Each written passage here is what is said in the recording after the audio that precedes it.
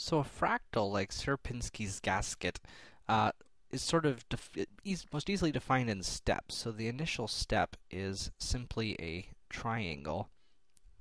So this will be called step 0. And we can talk about both perimeter and area here. So for the sake of simplicity, we're going to say, suppose that this has a side length of 1, and so it has a perimeter of 3.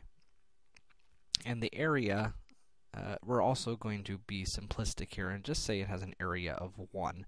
Now, these aren't the same units, so don't freak out about that.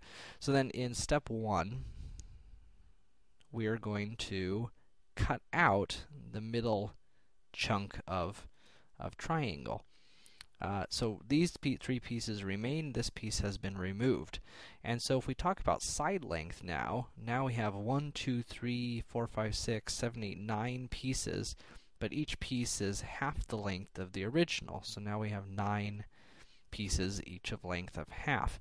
And in terms of area, you'll notice these 4 triangles are all the same size, and we're left with 3/4 of them. So this is step 1.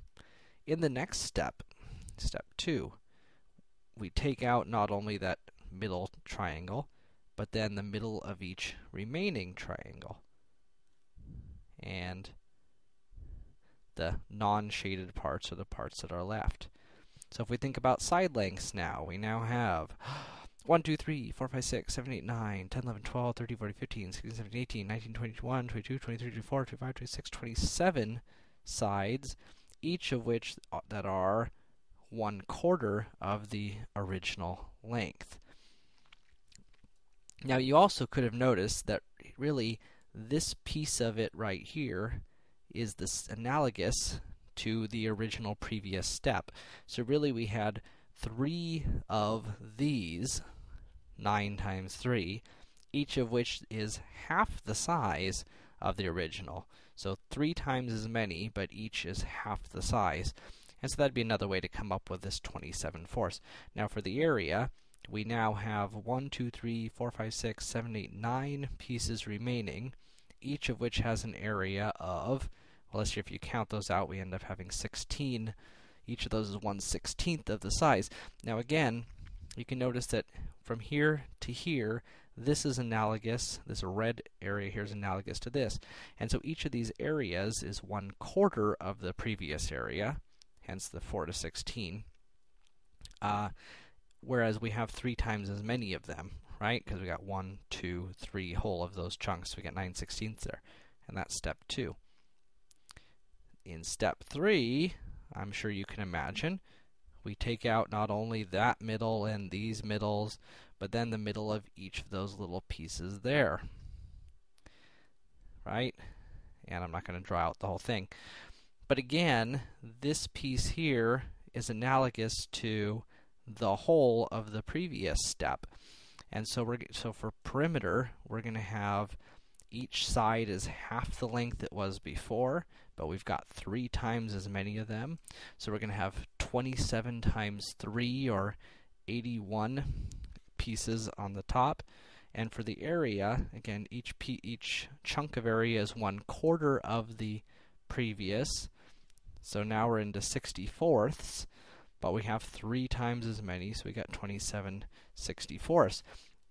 And we start asking, okay, can I come up with a formula for the nth step here?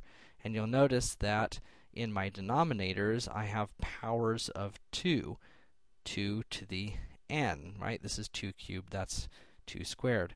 In the numerator, I got 3 to 9, so this is 3 squared, 3 cubed, that is 3 to the 4th, and so that looks like a 3 to the n plus 1.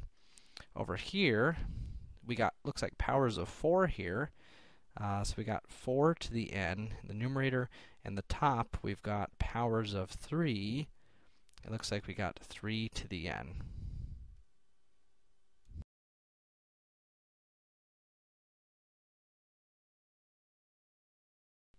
Now the true fractal of Sierpinski's gasket is what we get in the limit. So the actual shape that we're looking for is the limit as n approaches infinity here. And you'll notice that in the limit, any chunk here is going to be exactly the same as the whole shape itself, again, in the limit. So we might ask, what happens to perimeter and area in the limit? Well, for the perimeter, you'll notice that we could also write this. We could pull a 3 out of the top there and say 3 times 3 to the n over 2 to the n. And so we have limit as n approaches infinity of 3 times 3 halves to the n. And since 3 halves is bigger than 1, that limit's going to go to infinity, which means the side lengths, the total combined side lengths, end up going to infinity.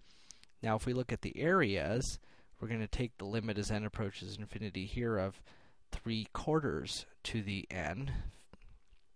And since 3/4 is less than 1, this limit is going to go to 0, which isn't horribly surprising, since at each step we're taking away from the area.